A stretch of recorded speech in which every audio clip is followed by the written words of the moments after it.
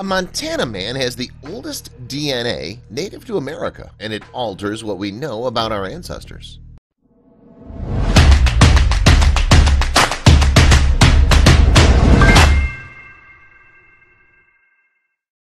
Darrell Dusty Crawford, whose Native American Blackfoot name is Lone Bull, looks over his results with fascination. He'd taken a DNA test with an outfit called Cellular Research Institute, CRI, and learned much about his heritage. What he doesn't know yet is that the conclusions will also have implications for all Native Americans. Before we begin, make sure to smash that like button, subscribe to our channel, and click the notification bell for more amazing videos. The immediately astonishing thing about Crawford's test is how far back the scientists at the CRI have traced his genetic history. In fact, the company has said that it's never imagined to delve this far back in time before, and this achievement could force a rethink on the history of humans in the Americas. Crawford lives in Heart Butte, Montana, a city located in the 1.5 million acres of the Blackfeet Indian Reservation in the northwest of the state. With a population of more than 17,000, the Blackfeet Nation is one of America's largest Native American tribes. The other Blackfeet reservations are located in Alberta, Canada. We've made the startling assertion that Crawford's DNA test may have a major impact on what we think about the arrival of humans on the American continent. But what precisely do we know on this subject? Well, the best-known theory describes a migration of people from the northern territory of what is now Siberia into the land we today know as Alaska. To understand how humans might have migrated from Siberia to Alaska, we have to go back to the time of the last ice age. In fact, what's commonly called the Ice Age was actually a period of glaciation. There have been 5 ice ages on our planet's history, and we are currently in one called the Quaternary, which started 2.6 million years ago. Simply put, an ice age is defined as a period when both of Earth's poles are covered in ice, and glaciations are periods when the ice extends across much of the planet, of which there have been 12 in the last 1 million years. The last glaciation peaked around 18,000 years ago and came to an end around 11,700 years ago. And it was during this last glaciation period, around 15,000 years ago, when experts say that humans crossed from Siberia into Alaska. Today, walking that route is an impossibility thanks to the obstacle of the Bering Sea, which separates the two landmasses. But because so much of the world's water was locked up as ice back then, sea levels were as much as 400 feet lower. With sea levels so different as to how they are now, it was likely possible to cross from Siberia to Alaska. And it's more than a mere theory. In fact, there is archaeological evidence for an ancient land bridge migration. One example of this comes from a find made by a team led by the University of Alaska's Dr. Ben Potter. Now, Potter and his colleagues discovered the skeletons of 2 children, both girls. One had been stillborn, the other died not long after birth, and the bodies had been buried beneath a campfire some 11,500 years ago. The location of the excavation was the Upper Sun River, which lies in central Alaska in the Tanana River Basin. Interestingly, scientists were able to extract mitochondrial DNA from the older infant.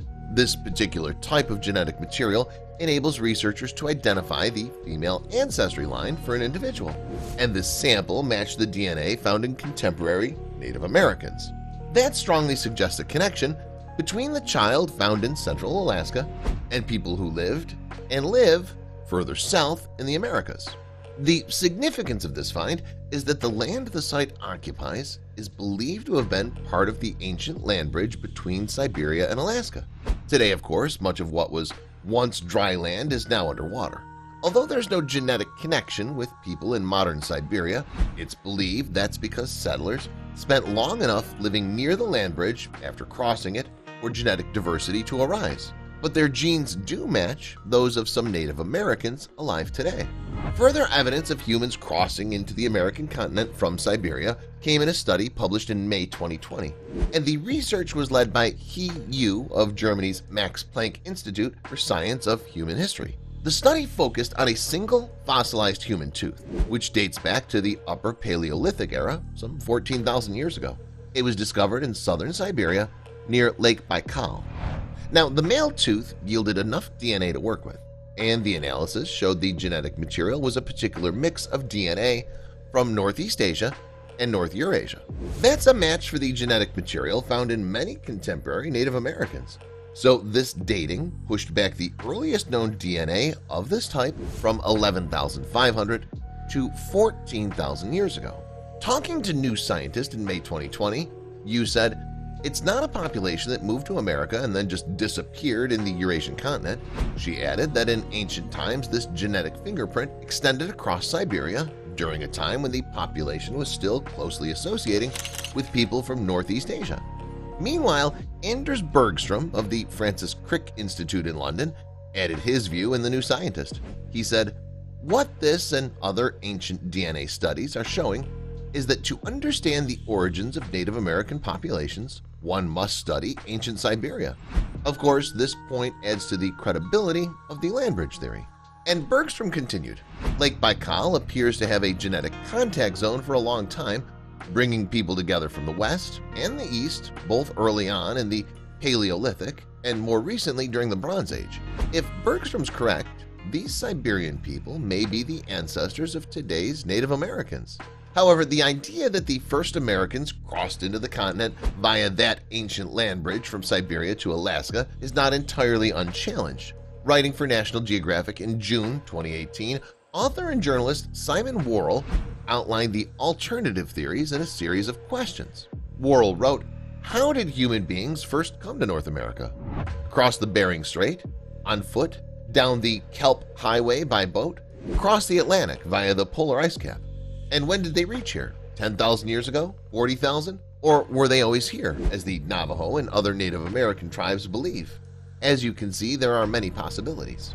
Furthermore, in the National Geographic article, Worrell interviewed Craig Childs, who had just published a book on Native American origins, Atlas of a Lost World.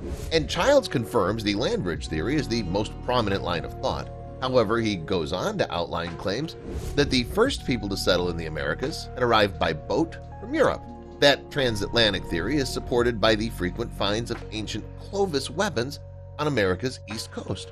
Often in the form of arrowheads or spear points, these artifacts bear a striking resemblance to weaponry found in Spain and southern France, Childs explained.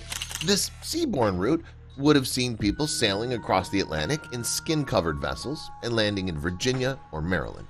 To add to that, Childs discusses the beliefs of Native Americans themselves. Some natives hold that the first people there came out of the ground. These are stories related to origin and creation stories all over the Americas. Native tribes have clear stories about how they got here, coming out of caves or up through springs and underground sources. Childs said that we think of the arrival of the first people as one group braving their way across a land bridge, when in fact it was many groups, many different languages and technologies arriving at different times from different directions. So perhaps the truth is that the story of the arrival of humans in the Americas is multifaceted. As we've seen, some Native Americans, such as Darrell Crawford, have turned to DNA testing to learn more about their past. But of course, it's not only them who have caught on to this modern technology. Many people from different backgrounds have turned to DNA testing to unveil truths. In some cases, people have turned to testing to confirm or refute parenthood or other familial links. Please share this story with your friends and family.